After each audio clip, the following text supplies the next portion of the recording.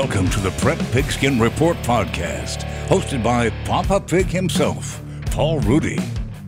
Hey there, hi there, ho there. Welcome to PPR Podcast number 22.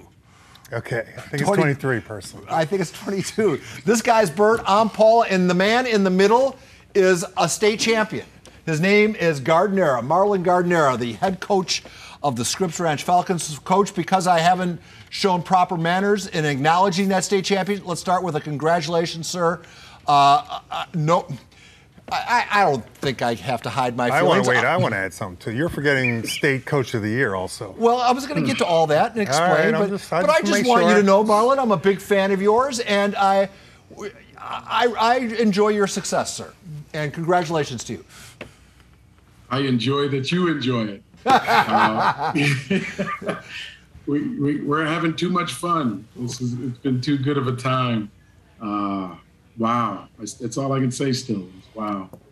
Marlon, I don't even know where to start with you. I mean, you've done so much in the last year. I mean, you and Coach Gladnick and some other coaches pretty much saved the kids for spring football. You won a state championship. You won CIF. You won Coach of the Year. And a lot of people don't know. I just saw on your Facebook the other day, I didn't know until I looked at it, that you are the most immune compromised of anybody in San Diego County pretty much, and still push for kids so they could have that opportunity to play regardless of your health and risk. Explain that, Coach, if you could. 9 years ago, January 3rd, 2013, I woke up not feeling great. That got worse, ended up with pneumonia. I turned septic. 12 hours later, I was dead. I don't think I was gone for too long, but they were able to bring me back. I was in a coma for 8 days, crazy for a few more days. A nice long stint. I lost 70 pounds, lose a couple pounds in the hospital bed, but I survived. And, it makes you focus. It makes you clear on what's important. And I've spent the time since then, and since an organ transplant in 2009, focused on my sons.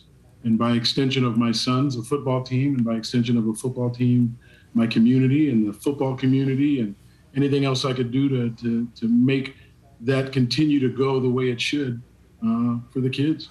Coach, is it fair to call that a near-death experience, right? No, it's fair to call that death and return. I'm not saying I'm Jesus. I'm just saying I died and came back. Okay.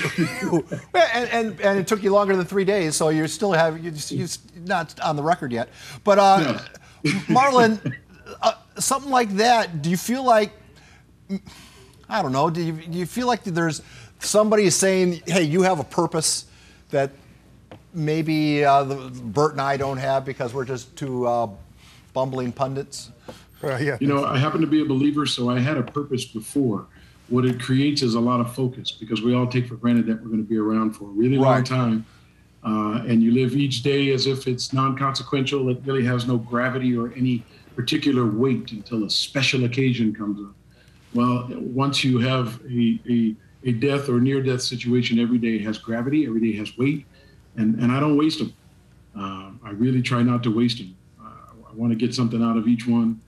And you don't expect 2021. And I'll be honest, let them play, and that movement and that fight and that struggle, it seems like it was 2 or 3 years ago. Does it? So it is as unreal to me that it happened in 2021 as Scripps Ranch, of all places, winning a football state championship. It's all surreal. None of it really makes sense. It's really, really hard to believe that was the same year. Yeah, and I don't want to keep going over it. I'm just so impressed reading about it. Because, everybody, I mean, you were a baseball guy pretty much. You coached Pop Warner with your sons, to spend time with your sons. Then all of a sudden, you're head coach of a team that was, let's be honest, terrible. And then you had the vision to put in, you have to have a 3.5 or a 3.7 because that's what lower schools get money for. I mean, you have to have the grades. You can't just be good at football, and you recognize that. How do you turn it? I mean, how do you manage to turn it around and just build what you build in that amount of time with not really any experience in high school football? There's a little bit more irony to that. I never, for one day of my life, wanted to be a head football coach. My wife and I, we drive by the stadium, and we still look down at the stadium and go, what was I thinking? Just be real. It was a life-changing event. I had no desire. I didn't plan on taking 60 hours a week and dedicating it to something other than work and my family and other endeavors. There was no plan for this. There was a need. I had been in 2 programs that I thought, taught you more about life than sports are supposed to. The first one was Mission Bay High School, playing for Dennis Pugh. God rest his soul. Right. That man taught me how to be a man. And I don't take for granted that I had my father with me until about 3 or 4 years ago, and my father was one of my best friends. But one of my best mentors, my best teachers, my best leaders was Dennis Pugh. He was the football and baseball coach at Mission Bay High School. I went to Mission Bay to play baseball. I grew up in Serra Mesa, a little stint in Tirisana. I was supposed to go to Kearney High, and Kearney High was notoriously horrible in baseball in the late 80s and 90s. They were pretty good in football, Darnay Scott in that era, but baseball was my love. So I went to Mission Bay to play baseball and found a second father and a mentor. And I know what he did for me. I remember him saying to me, my best friend was starting to head down the wrong path, and he said, it's him or me. I mean, he said that, him or me. And then he once said, it's your girlfriend or baseball. And he gave me those pivotal discussions about what is important in life and prioritizing. And that led to kind of what I do today as a coach. Then I went to Gary Ward at Oklahoma State with a stint with a guy named Mike Sanchez before that. I can't leave out Coach Sanchez. These guys are pivotal in my life. They made it clear what was important. And it wasn't the sport I was playing. They just leveraged the sport and said, hey, look, if you want to play for us, these places, this is what you got to do. And if you don't want to do it, don't be here. So as I drove by the school and kept saying to myself, what was I thinking? It wasn't about football. It wasn't about X's and O's. Everybody knows X's and O's. Coaches are a dime a dozen. Who are we kidding? It wasn't about that. You combine that with an organ transplant to save my life and then dying in 2013. It was about making a difference. It was about my sons. It was about doing the exact same things I do for my sons for 100 kids. And so far, so good. And as I tell my wife now, hey, babe, I'm state coach of the year. Clearly, I know what I'm doing. When in reality,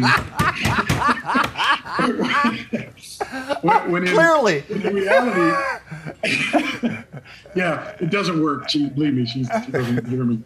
When in reality, it was a 6'8" quarterback.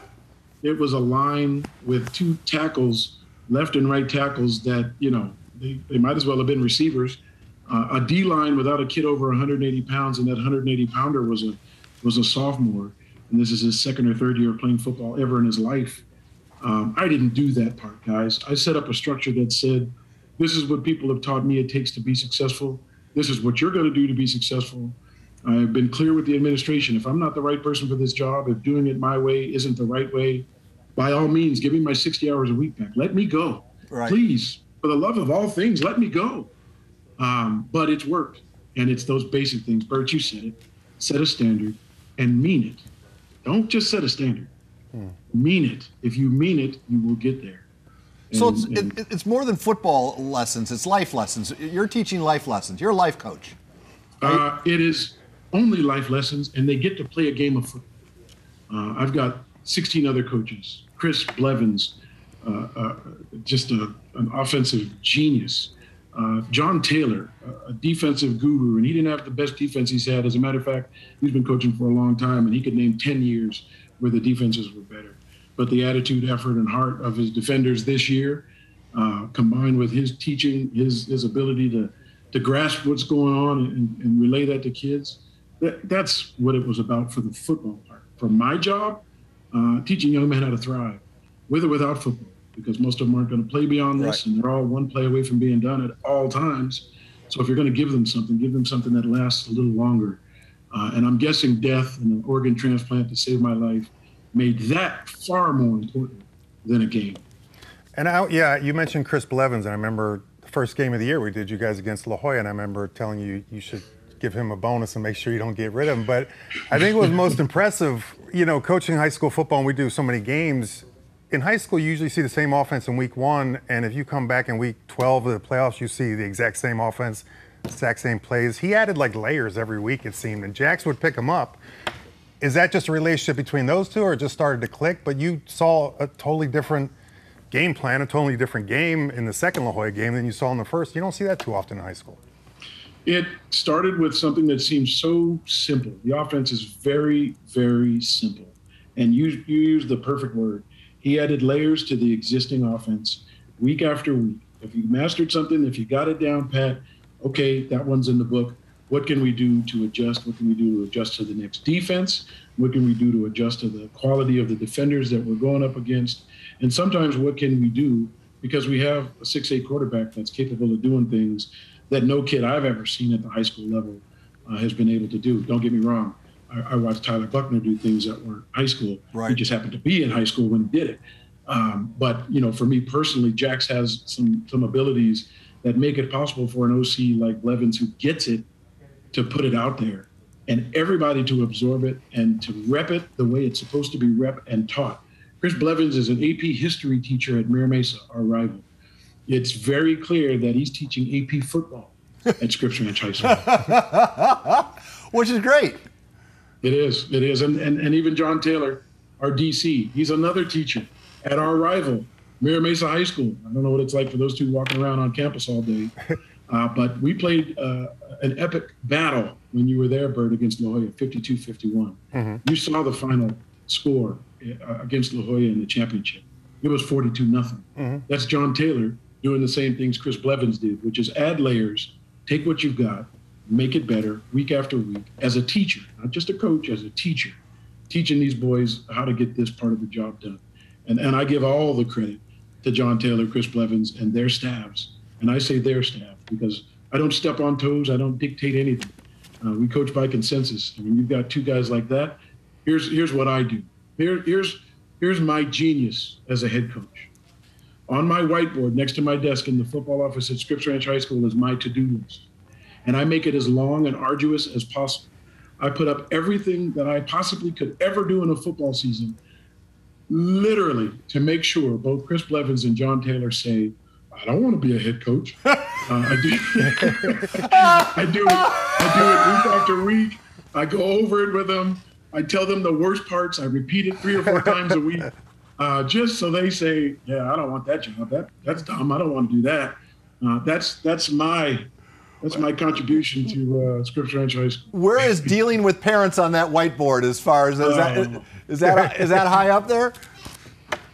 This goes back to, and there's a lot of talk about off-campus coaches versus on-campus coaches. And I can tell you the value of an on-campus coach, I would imagine, is tremendous. Keep in mind, we have 0. None of us, not one, are on campus. And the only exception to that really is me. I'm a land developer. I do 2 or 3 projects a year. I don't have a 9-to-5 job. I'm available for football just about all the time. I can work out of my football office doing all things for, any entity I'm involved in. And I'm involved in a couple of things. But being an off-campus coach, my pension isn't on the line when I look at a parent and tell them the truth. Why isn't my son the running back? He's slow. I've seen him run. He was great in Pop Warner. We're in high school now, and there's other kids. And they're looking at me, and I'm looking at them thinking, that's your husband's genes. You picked them, not me. My kids can run. I don't know why you're mad at me. I'm honest with people. I give them the truth, and they don't necessarily like it. They don't even have to like it. That isn't my priority.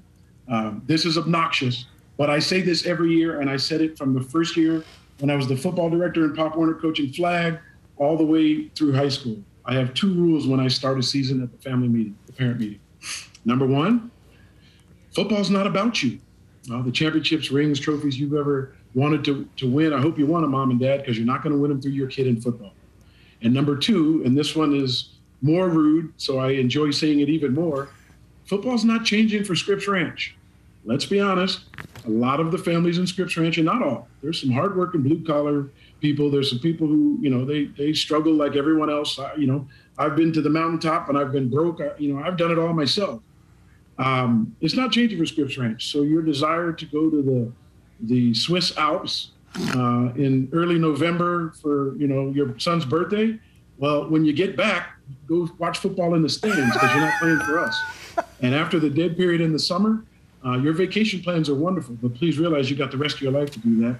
I've got 4 years to teach your son or daughter the importance of being committed, being dedicated, showing up, being reliable, someone people can count on. And if we can't count on your kid because of you, then I'm not counting on your kid. And while it's not your kid's fault, I'm still not going to count on your kid. So I'm honest and I'm direct and I'm clear. And if you want this, come get it. And if you don't. But don't ask me to change the program. Program's not changing for your kid. And it's not changing for your budget. It's not changing for your wallet. It's not changing for your vacation plans. And when I play football at Scripps Ranch High School, this is how we do it. And, you know, and sadly that we've kind of lost that. And you think you being the state coach of the year, winning the CIF, we would get, or administrators might get a little more back to that. But you're right, the on-campus guys got to deal with that, and they 9 times out of 10 they give in to the parents. Because they have to. Yeah, they have to. But I mean, you know, you talk about Dennis Pugh. He's, you know, you're the same age as me. You know, if you wanted to wear different socks, you went home. If you wanted to wear different shoes, you went home. I mean, but now it's just, you know, the parents come in, they say, well, I bought these shoes, blah, blah, blah. And it's individual over the team, and that's really hurt the sport, I think. Well, here's the details. Here's how you take of what people assume are a bunch of entitled, come on, let's just be honest, entitled white kids. That's what people think of Scripps Ranch. Mm-hmm. You can't wear colored cleats on my team. You wear white or black because this isn't about you. And if you want everybody to look at you, go play tennis. Go find another individual sport. But don't come on this team thinking that the uniform is going to change to your liking. This is who you represent. This is what you wear when you represent it. If you already spent a lot of money and bought a nice pair of cleats and you can't return them, we'll figure out a way to make sure you get white and black, because that's what we wear here at Scripps Ranch. And I think, personally, those details are how you can take a line with a kid, I think he's about 165 pounds, Nathaniel Barba. Son, I love you, but you don't look like you belong on the football field. And he's one of the best, toughest, most resilient, most relentless defensive linemen, defensive ends in high school football. And if he's 5'8", 160, you know, I'm 6'4", 210. That ain't true. I'm not. I'm waiting for a growth spurt, but I'm not 6'4". And that comes from we are wearing white and black cleats. And like you said, Burt, Coach Pugh used to say, you wear what I give you or you don't play here. So I came out once with a nylon black belt that I had from Little League. But he gives you leather black belts for your practice uniform. I don't remember how he could see me from the distance I was standing, but he saw that I was wearing a nylon belt. He said, where's your belt? I said, blah, blah, blah, blah, home. I don't know. He said, well, go home and be with it, because you're not going to be on his feet. Well, he was serious. Yeah, I got to know him a little bit. I didn't live in the neighborhood. I couldn't even go home. Yeah. I remember Coach Pugh, and he was the real deal. He walked it like he talked it, and everybody who knew him, rubbed shoulders with him, respected him. So what a great role model to have in your life. You're very fortunate. Can we say what I've been wanting to say? This started at 10:20. We're now 18 minutes into this. Boy, time is flying. It's the Falcons state championship that, with all due respect to the other two coaches that we have talked to, why do you think I respect the Falcons state championship most of the three? Are you asking me or him? I'm asking you. I have no idea, Paul. Well, because they're a public school. Ah, okay. And it's, I mean, Coach, you know where I'm going. All due respect to Coach, you know, Coach Doyle and Coach Joyner both know that I have nothing but respect for them. But they have certain competitive advantages that you don't. Namely, you play with pretty much the kids in the neighborhood, right? That's absolutely correct. And even worse, Sean Doyle lives in the neighborhood. But my point is that's why your state championship, regardless of division, means a little bit more in my estimation. Would you like to pick up the conversation from there? I was at a store, K&B Printing, Kirsten Berger. She prints all of our swag. I still have to produce swag. These kids expect it all, but our kids look good. They have, you know, shorts and shirts and sweats and everything else you can think of, and you got to wear the right stuff on the right day, or again, you're going to get the Pew visit, you know, or direction to go home.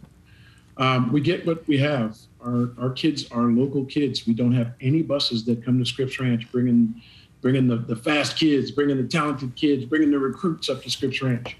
We're in San Diego Unified. If you want to come to our school, you have to apply the November before the next school year to get in. It's not one of those situations where I'm just going to go here this year. It just doesn't work like that.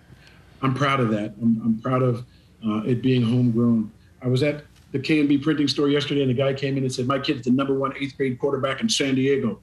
Tell me why my kid should come to Scripps Ranch. Sell me. I looked at him and said, listen, I don't recruit kids. We build a superior product. If you want some of what we got, come get it. But I'm not asking you to bring your kid to me, and I'm certainly not trying to meet any conditions you might have as his agent in the 8th grade. I'm sorry. I never seen your kid play a down of football, and I don't care how good he is. What are his grades? Is he ready to meet our standards? And the father's looking at me like, that's not how people normally sell me. And I said, again, we produce a superior product. I'm not selling you on anything. If I never get a recruit from anywhere, so be it. We're still going to win. We're still going to be successful. If we do get recruits, Coach Doyle, I'm coming for you. He knows I mean that with all due respect. Yeah. But if I had the same access to football players, that Cathedral, Mater Dei, I don't care. Let's get the charters in there. Helix. Steel Canyon, some open boundaries in San Marcos where you can choose which school you go to. If we had those rules with our staff and our standards, we're winning another one, but it's in a different division. And we take pride in that. We win with what is right here. And because we teach young people how to thrive, it doesn't matter where you come from. So let me ask you, to roll on that. I think you guys just got moved up to Division I, didn't you? I was having a good day. So wait, so I'm asking you on. No, I'm saying you overcome. That's the question. You overcome all this. Despite everything, you overcome everything that they put in front of you, and then in 1 year, because you're successful and you do, is that a good thing or a bad thing? It is recognition of the direction this program has gone. It is a higher level of football. We will compete. It's also a slap in the face because I don't get recruits, because I have a lineman that's under 200 pounds, that we're going to have some matchup problems. But I've become an activist and didn't know it. This is my public announcement. I'm pushing for the Southern Section playoff format in San Diego County, and I won't stop until we get it. And by that, I mean rank all the teams 1 through, I think it's 84. Place us in divisions at the end of the year based on what the team that's on the field did this year. Luke Durkin is a great quarterback. He's playing for Davidson, but what he did in 2019 has absolutely nothing to do with the team in 2022 is going to play. And I'm being penalized, quite frankly, because in 2019 we were 12-1 in CIF runner-ups, and we're 13-1 this year. I understand they're not counting the COVID year in between. Our record's 25-2 in those 2 years, so we belong in Division I. But next year's team is going to pay the price for teams before it that have absolutely nothing to do with them. And quite frankly, when you get to the state playoffs, they do it that way. Where are you ranked? Where you're ranked is what division you go in, and that's how it moves forward. So this idea of the previous years having something to do with the next year is absurd. And I don't mean anything against the people who put it together, but I can just say this. Next year's team ought to decide, based on their play on the field, what division they should be in at the end of next year. Play your regular season, rank the teams, top 20 teams are D1. The next 16, 20 teams are D2, and so on and so on. If you need to add some more divisions, add some more divisions. But don't penalize kids for what their predecessors did. And this helps even the smaller programs where they may be having a great year and they compete at the level they're at. And a team like Saints last year, who didn't have a chance of winning Division I, at all, they probably should have been able to compete for a Division II title. And quite frankly, Scripps and Mater Dei should have been competing for a Division I championship last year, or this recent season. So my next mission is to get our division layout based on the current season, not previous seasons. Right. And that's not for me, because I think we should have been in Division I last year. Mater Dei, they won Division I by beating Helix in the playoffs. You're not allowed to say that. I got in trouble for saying that. You're not allowed to say that. let me do it the way I do it at Scripps Ranch. If I'm not the right person for the job, let me go, because here comes the truth. Mater Dei should have been in Division I. They won it. Yeah, they did beat win the it. Division I team. No, I get it. But my point is that's where I'm going. I'm going to make football better for every team in San Diego County by letting them play in the playoffs that reflect who they are and where they are. And for the purpose of this conversation, Mater Dei is going to be playing in Division II. Yes, and you're going to be in one. I saw the list about 3 minutes before I got on. Mater Dei is actually in Division I, according to the preliminary list that I saw. Oh, I saw two. I could be wrong. I saw two. I think you're wrong. I saw you in one. Are you sure? I'm looking at the list again. You are correct. Thank you. You are correct. Accept apologies and gifts after the show. Well done, you. On behalf of the Falcons football family, I'd like to apologize to Burt Grossman. You're correct. But and the absurdity of that is obvious. Yes, it is. They could probably play in the open. Yeah. it's absurd. And like I said, whoever created this, there was a reason. I'm not aware of the reason, so I can't downplay it, other than to say my 2022 team should determine where they play in the playoffs, not my 2019 and 2021 teams. I agree with that. I couldn't agree with that more. Do you got a question? Because we're at 20. How did we burn through 25 minutes already? Go on. I don't have a question. We're out of time. I have a couple. Wow. I have a couple politics real quick. Is the school board deal now done for you? You don't have a place to run? If I want to run to represent Scripps Ranch, that has been changed.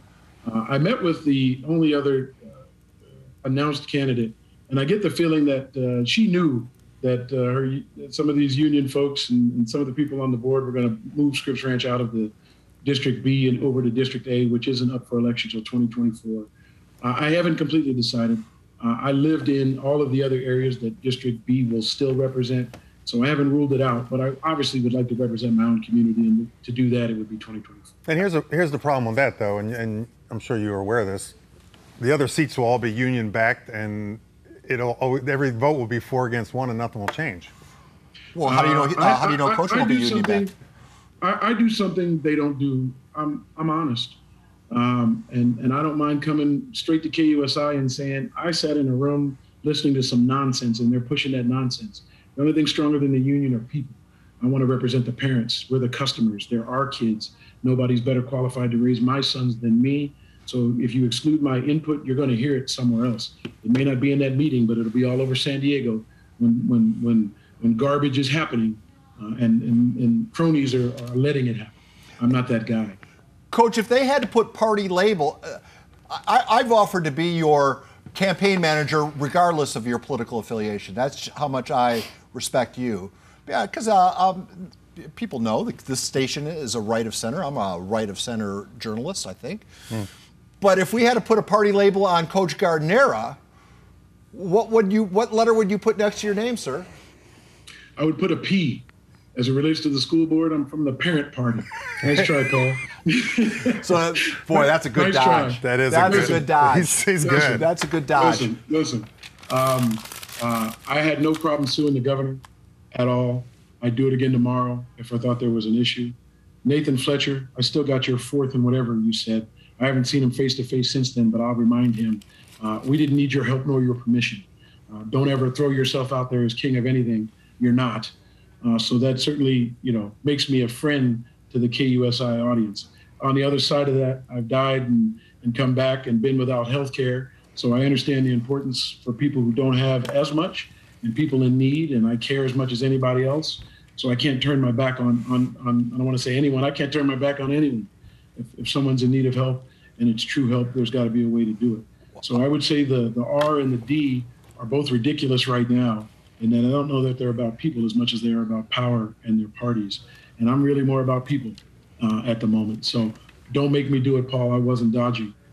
It's the people. It's, in this case, the kids. It's the parents.